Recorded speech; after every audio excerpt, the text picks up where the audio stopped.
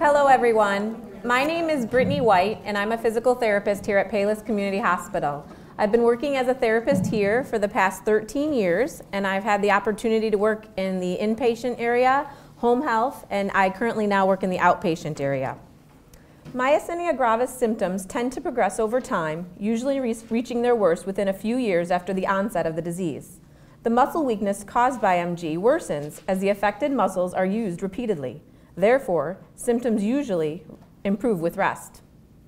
You may ask then, why should I even consider exercise if my symptoms are going to be improved with rest?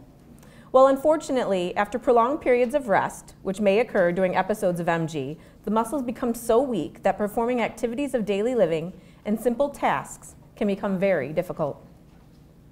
By exercising at the appropriate times and at the appropriate levels, you'll be able to improve your muscle strength and endurance and your overall function.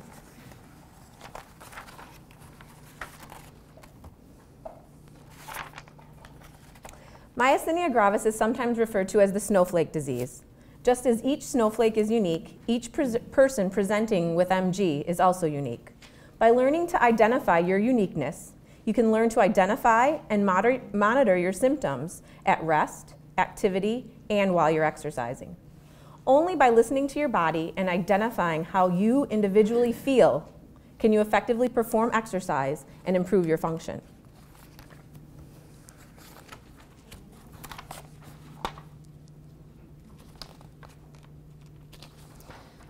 There's a lot of variance in symptoms with patients with myasthenia gravis in regards to which muscles are affected, the severity of that person's weakness and fatigue, as well as the length of an episode. No one patient presents the same.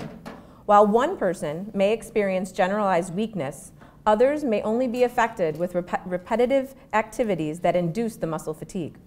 Therefore, no one exercise program is the same, and treatment strategies will differ from patient to patient and even within one person based on what they are doing at what specific time.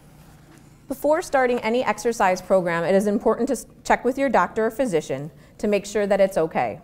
This is true with any disease, but it's particularly true with myasthenia gravis.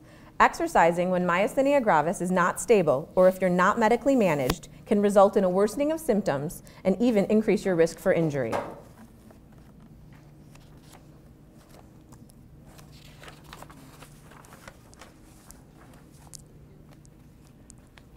Treatment, exercises, and goals. During an exacerbation, exercise is not appropriate. MG patients who are in exacerbation have difficulty monitoring their own symptoms and can be at higher risk for injury. Therefore, focused at this time should be placed on energy conservation, safe mobility, transfers, and utilizing appropriate assistive devices, and if needed, focusing on fall prevention and home modifications. Once your MG is stable, consistent exercise will elevate your baseline function, which will help make you stronger and diminish the effects of MG. Now, this won't happen overnight, and you shouldn't push too hard, as fatigue can still occur. But by progressing slowly and following some guidelines, you can improve. You need to be the warrior now, but make sure you're a smart warrior.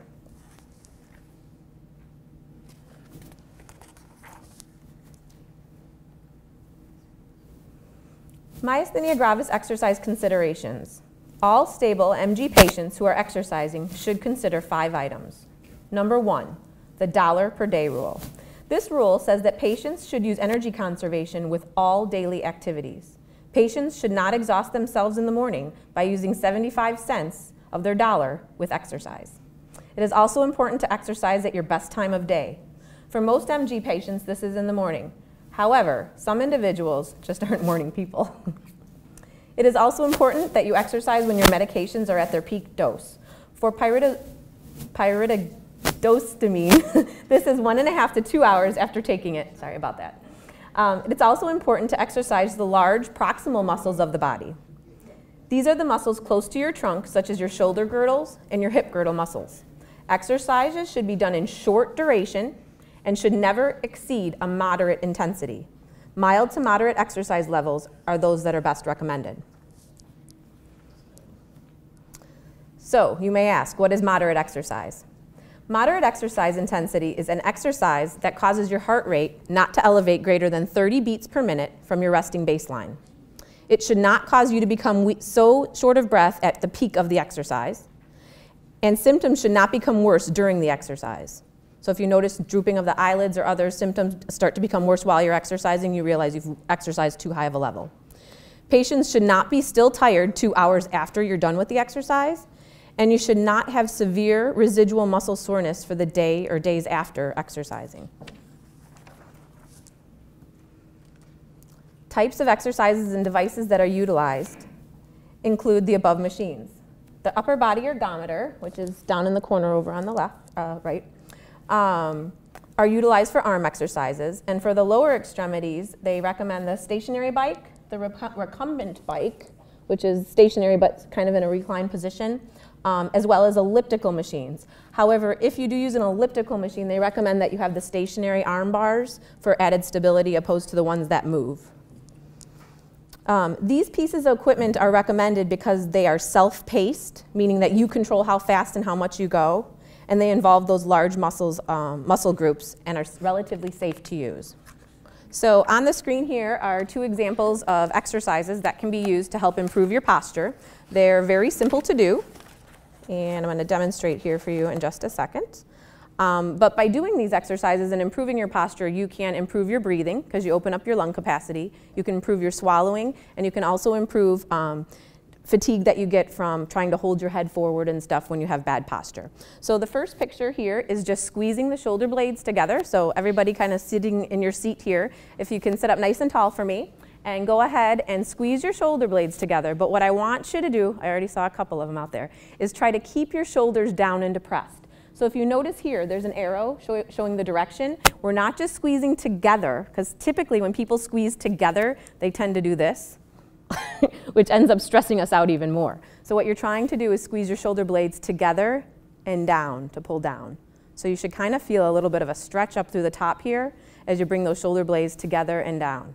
As you're doing this, you want to try to bring your chin and just tuck it straight back. So not bringing it down like this, but instead coming straight back.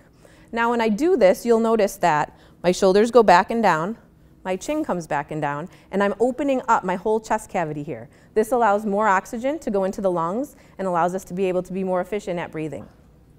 The other thing is that when we're using our arms, when you're in a forward slumped posture, that's about as far as I can bring my arms up. However, if I'm in good posture, I'm able to raise them all the way up to here. So good posture is really, really important.